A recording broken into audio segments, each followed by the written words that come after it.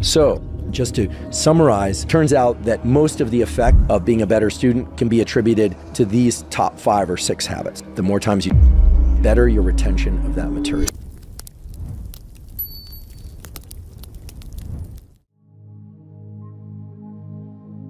And so what we know, based on this study, and I'll provide a link to it in the show note captions, is that there are at least 10 study habits that the highly effective students use. I'm going to focus on the top 5 or 6, just for sake of time.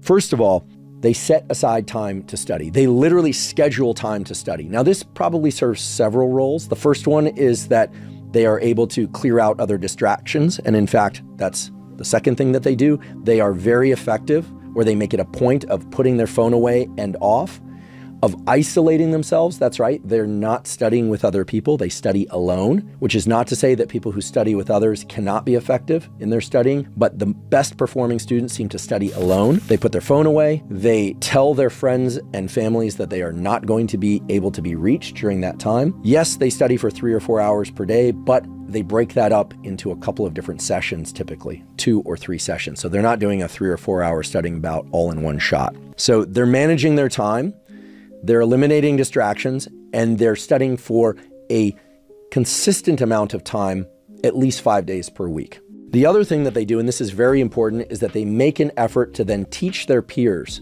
to teach other students in the class. It's very clear that students who make it a point to learn material in isolation, then bring that material to other students in the same course and teach them, perform exceedingly well in comparison to the other students. So don't be afraid to be a teacher of your peers in order to test, this is key, to test and develop mastery of the material. So going back to this idea that the best students set aside time, they designate time to study alone, that is sure to help them anchor their focus and attention. They know that they're going to need to use their focus and attention during that time.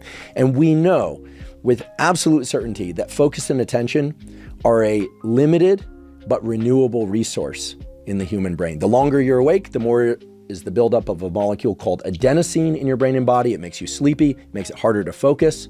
When you sleep, adenosine levels are pushed down again. You're able to focus again. You feel more alert. You can think of adenosine as limiting your attentional budget, which is not to say that some people don't study best in the afternoon or in the evening or even late at night, right? I recall times during university when I'd study between the hours of 10 p.m. and 2 a.m. Scheduling time where you know you're going to need to be focused and attending is perhaps one of the most important things toward being able to focus and attend to the material. Now, if you're taking courses, you probably are going to be a slave to the timing of the courses. You aren't going to be able to tell the instructor, okay, listen, I want you to do this course at 3 p.m. because that's when you learn best. However, to the extent that you have any control over the time in which you're going to study, keeping that at a regular time or times, perhaps 1 block early in the day, 1 block later in the day, perhaps 2 blocks early in the day, and so on, is going to be beneficial. It turns out that's also supported by the research literature, that the brain, just like with its sleep-wake cycles that entrain to a regular schedule, that is, your brain and body get used to being active and inactive at particular times based on your exposure to sunlight, exposure to activities, your social rhythms, etc. If you regularly, meaning for the course of about 3 days, make it a point to focus and study at particular times. Again, pulling your attention back. It's not an automatic process, but pulling your attention back to a specific location, perhaps on a page or that you're listening to in a lecture. Your body and brain will start to entrain to that rhythm such that you will be able to focus and attend better simply by virtue of the regularity of the timing of the exposure to the material. Okay, so you probably need about 2 or 3 days to break into a regular schedule of focusing and attending and studying at a given time or times. Allow yourself that transition period, but then make it a point to schedule those times to study. Set aside your phone. Tell people you're going offline. Turn off the Wi-Fi if you need to or have to. You may need it for your studying. I don't know. Depends on what you're studying, but limit distractions at all costs.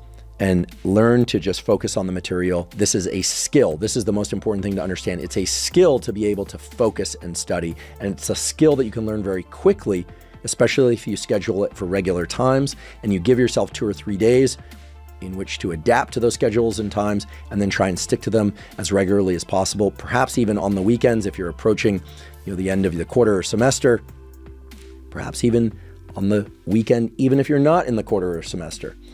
Keeping those regular times will entrain your nervous system to study and learn at its best at those particular times. So a key theme in all of the excellent literature, that is the peer-reviewed research on how best to study, is that studying that feels challenging is the most effective.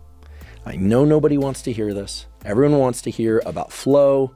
Everybody wants to hear about information just sinking into their brain by osmosis. We've known for hundreds, if not thousands of years, that effort is the cornerstone of learning. So I know there are probably some groans about that. I know some of you perhaps were hoping that today I was going to tell you how to study so that studying wasn't painful. But in order to do that, let's take a quiz. Again, you can answer these questions in your head. You don't have to tell anyone, but you could write them down or say them out loud if you want. The first question is, when does the remodeling of neural connections occur?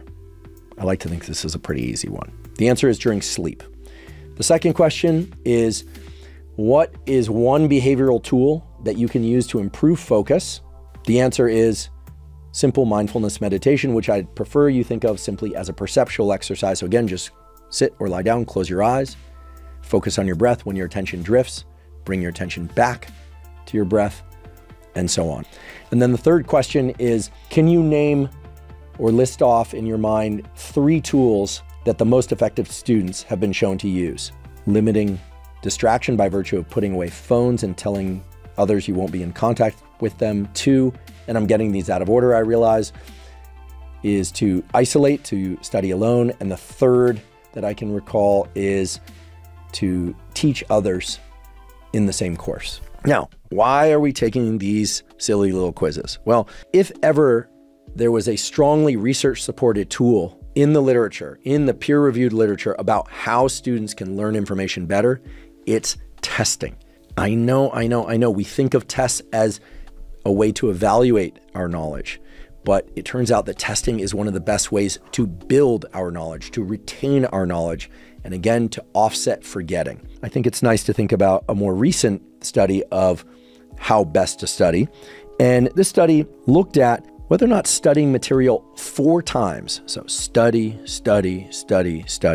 was better in terms of locking that information into people's minds, allowing them to use that information flexibly, which is an element of creativity, essentially giving them mastery of the material, than a different group which studied once, studied the material twice, studied the material 3 times, then was tested on the material, or a third group that studied material once, then took 1, 2, yes, 3 tests on the material. So what's analyzed and compared between these different groups is their performance on that final test. Based on everything I've told you thus far, you can probably guess who performed best on the test that occurred some period of time later. Performance on that final test was essentially proportional to the number of tests one had already taken on the material. Okay, so the more tests that you take as a way to expose yourself to the material, the better you're going to perform on that material at some later point. Now, of course, at some point you have to be exposed to the material for the first time, right? That's why it's studying and learning. But after one exposure to new material, taking more tests on that material, even if you don't perform that well on those tests, as long as you're able to see the accurate answers to those tests and compare your answers to those answers, will lead to better performance on the ultimate test and retention of that material at some later time. That's what's going to lead to the most pervasive change, the most durable change, we should say, in your neural circuits that carry that material, that hold that material in your mind, what we call neural encoding. The more times you test yourself or that you are tested on material, the better your retention of that material. But you know what's even more surprising and a little scary, and that we all should know, and I wish I had learned when I was like in the 2nd grade, is that if you ask students, how confident are you in the material that you just learned? How well do you think you would perform on a test?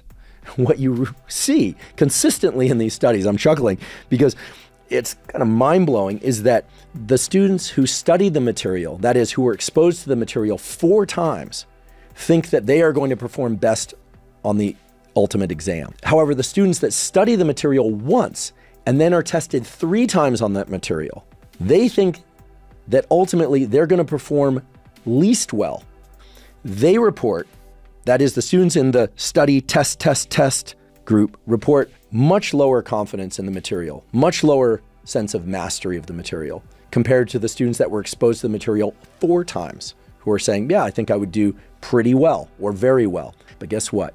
Testing yourself once, twice, maybe 3 times prior to the ultimate test of your knowledge of that material is far and away the best way to lock that material into those neural circuits.